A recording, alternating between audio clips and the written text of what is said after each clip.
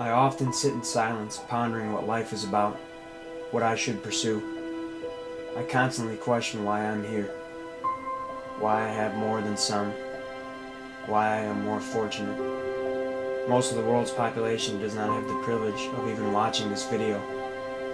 When I think about that, I wonder why I even let the petty problems of my life affect me. Adversity seems to have the ability of creeping up on us regularly. I won't deny that we all have our own burdens, but I'm simply saying that there is emotional utility in thinking about the people who have it worse than us. Not that we should feel better about ourselves because of their demise, but our ability to imagine their pains and strength to continue should empower us to endure. It seems within our own mind we have the capability to strive for whatever goal we want. I strongly advise that you seek a place within yourself to find the power to succeed at a worthy ideal. Not worthy of other people's approval, but satisfying for you. The satisfaction one can find in appealing to what the heart really wants is not comparable to many other things. As we know now, with success also comes defeat. Failure often brings great pain to us, which is understandable. But it is also a path of experiential knowledge that teaches us about what we must do to get better. It shows us why what we love is even worth pursuing. A challenge, something we cannot simply receive. Defeat constantly but bitterly reminds us to keep pushing, to give it everything we thought we had and then a little more. The extra push, the moment where your body wants to give in and quit. The little extra effort, a little bit more passion to continue your pursuit.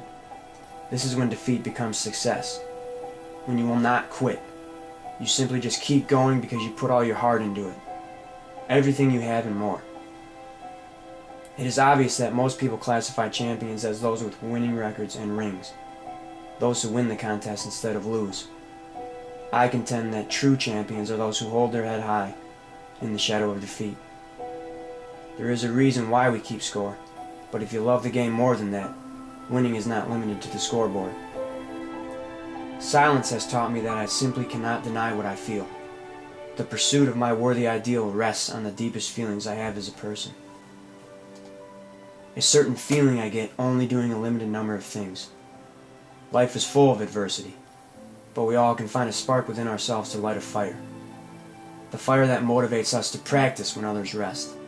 The fire that builds up our emotions so much they can flow out for what seems like no reason at all.